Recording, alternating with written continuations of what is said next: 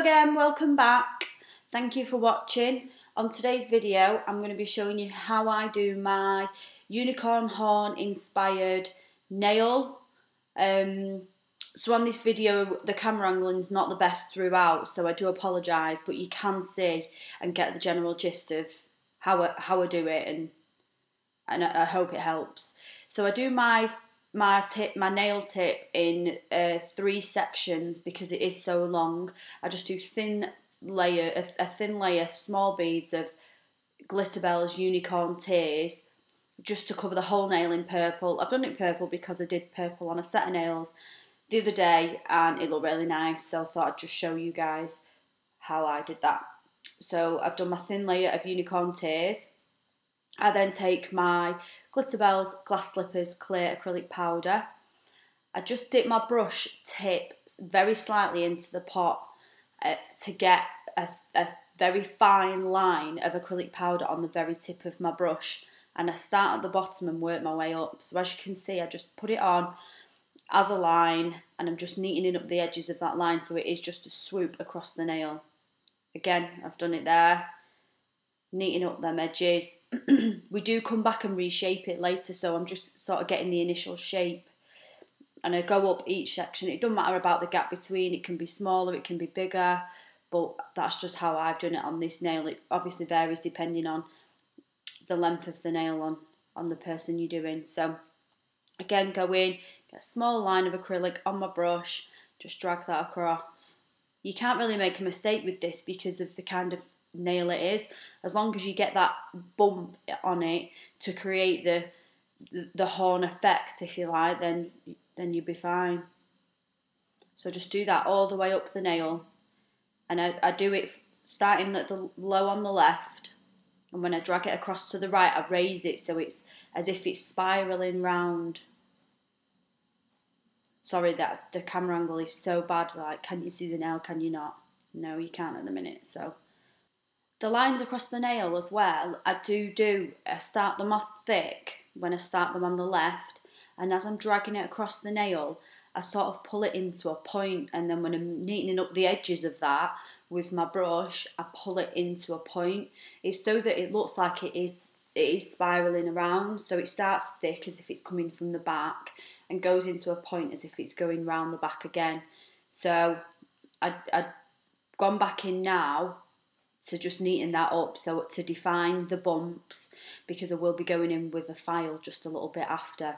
So I've gone back in now, defining them bumps, defining that point, and just neatening it up, making sure I wipe the middle, the gap between the 2 bumps, to make sure there's no excess acrylic there, because I want it to be as flat as possible in the middle, and I want it to be as raised as possible on the bump.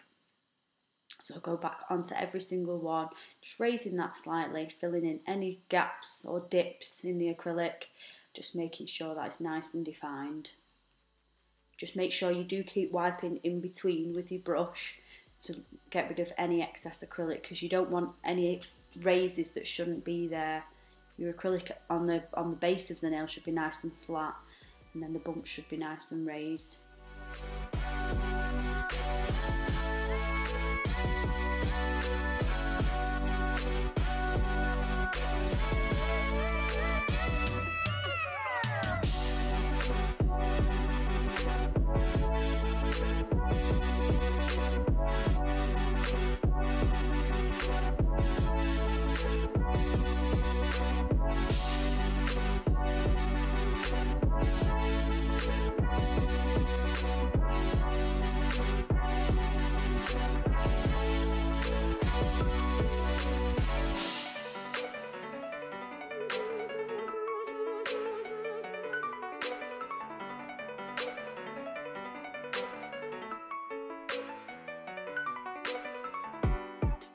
Okay, so that bit's done. I'm happy with the base, I'm happy with the bumps, I'm happy with the shape. So I'm just going to take a small bead of clear acrylic powder, wipe it all the way down the left of the nail, and just drag it across to the right, just neatening up them bumps and the base again, and then I drag it back from right to left just to make sure it's all smooth and just to thicken that nail slightly. So I'm just going to file those 3 edges, just neaten up the edges, I don't want to take too much off the actual bumps themselves, so I'm just neatening up slightly. The camera angle while I'm filing is so bad. Like, it's there 1 minute and then it's gone the next, but it is so hard to file a nail on camera and try and keep it there, so it does disappear. But I basically tidy up the free edges and then I file those gaps in between the bumps, just again to define them bumps again. I don't really file the bumps, I just file the free edge and a file in between. So I'll just wipe over with some cleanser to remove any excess dust and go in with my Glitterbels No Wipe top coat. I'll paint the whole nail and then I drag from left to right in between them bumps just to make sure that there's no excess gel polish, because it will make the nail clumpy, it could make it sticky and things like that. So I wipe from left to right, make sure there's no excess and just cap the edges and put it in my lamp for 99 seconds. So I've done it for 99 seconds because I am going to be going in with my Magpie Beauty, I think it's called Shelly. I'll get the name and put it in the description, but I think it's Shelly. It's a unicorn powder just to make that horn super shiny, a bit pearlescent, and just make it overall look unicorny. So I've got this brush. I'm not sure what the brush is either. I'll find out for you and put it in the description.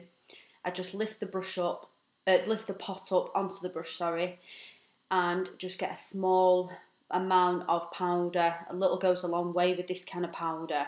And then I just rub it in, cover the whole nail, make sure it's totally shiny, dust off any excess, and then just again go in with your top coat just to cap that unicorn powder in. But as you can see, it makes it really shiny. It's got a sheen on it. In a different light, it's pearlescent. It just makes it stand out that little bit more. Obviously, when you're top coating, just go in between them bumps again so you're not filling them gaps. But yeah, that's how I do my unicorn nail. Obviously, everybody has their own ways of doing it, but that's just how I do mine. If you like the video, give it a thumbs up. And if you've not already, subscribe. And there'll be more and more tutorials coming soon. Thank you.